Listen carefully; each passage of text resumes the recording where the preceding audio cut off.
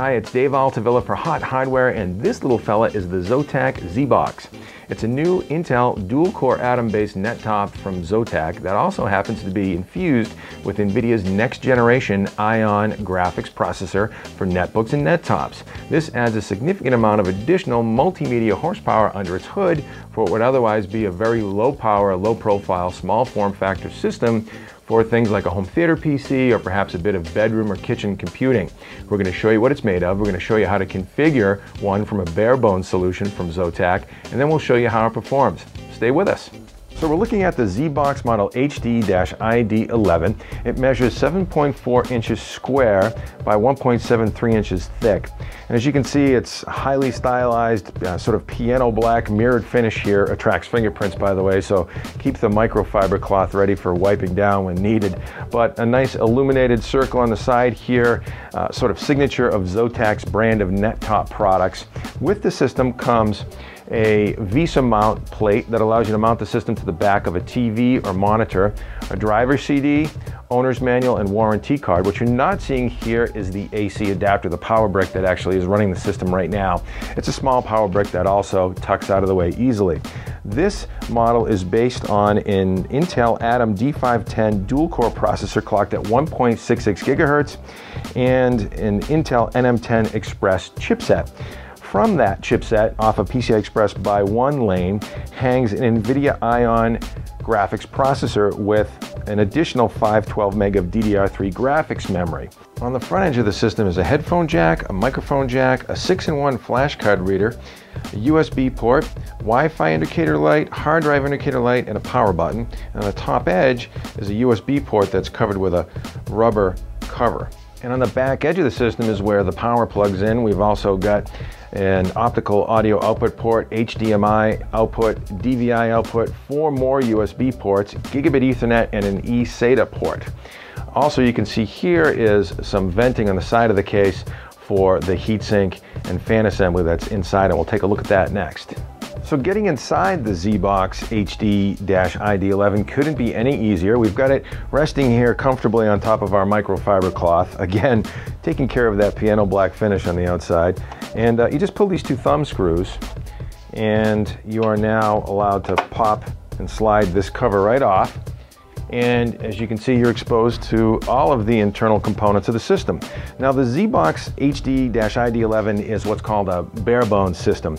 It does not come configured with a hard drive or system memory. We've actually populated it with a Seagate 5400 RPM 500 gig SATA hard drive, notebook style hard drive.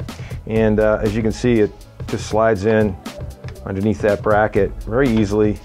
Snaps into its SATA power and data connector, and you just put a thumb screw on, and now you've installed your hard drive.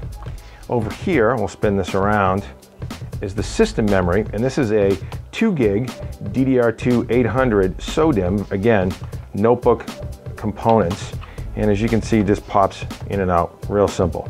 This is a 2 gig DDR2 800 rated system memory, SODIMM, small outline DIMM, and here is that heatsink and fan assembly that is cooling the graphics core, the Ion GPU, and the Atom processor, both under one heatsink and fan assembly, and then again exhausting out through the side of the chassis, through the vents on the side of it.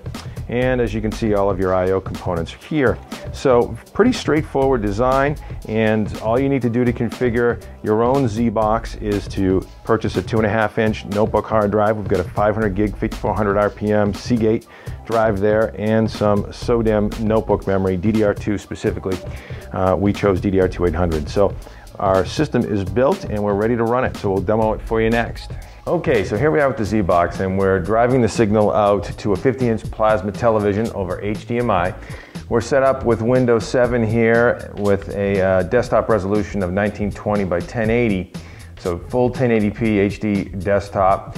And as you can see, we've got a Windows Media high definition digital video clip fired up here. It's called Speed, and it's a 1080p HD video clip. Let's put it full screen and show you what the Zbox is capable of. So as you can see, even in this fast moving clip, no drop frames, things are looking pretty smooth. And we'll show you a high definition QuickTime clip next.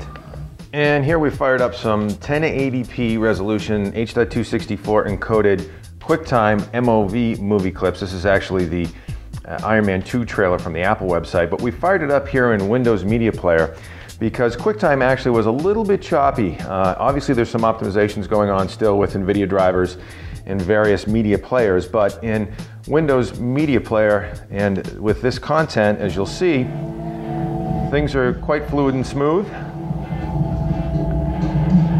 And we're actually pushing Dolby Pro Logic THX quality sound over our HDMI cable through our receiver in our home theater test center here.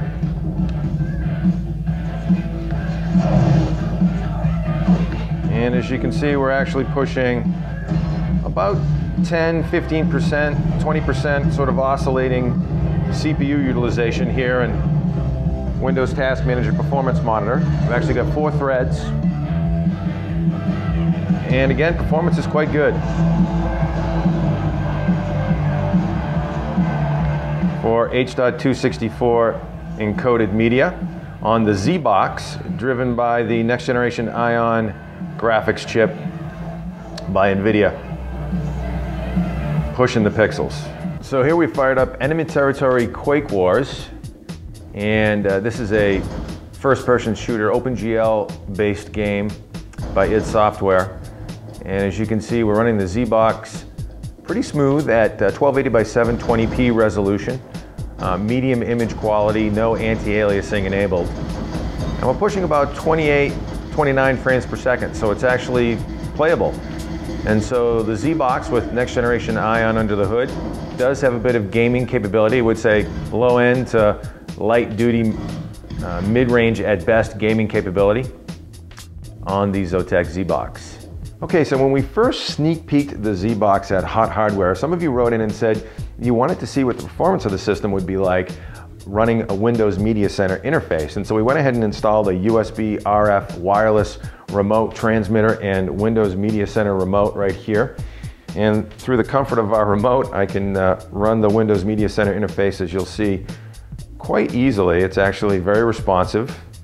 Let's fire up some music real quick. We'll do a little bit of light multitasking. We'll listen to music while we look at some stock pictures that are on the machine. As you can see, again, the interface, very responsive. Mr. Koala here loads right up, pretty snappy. And we can even go back and play some sample HD video that comes with Windows 7. Pull that up for you. Again, the interface for Windows Media Center, perfectly fluid and smooth. About as fast as I've ever seen it run. No problems there. We will say that Flash video currently on the Zbox is in development, or I should say driver development with NVIDIA.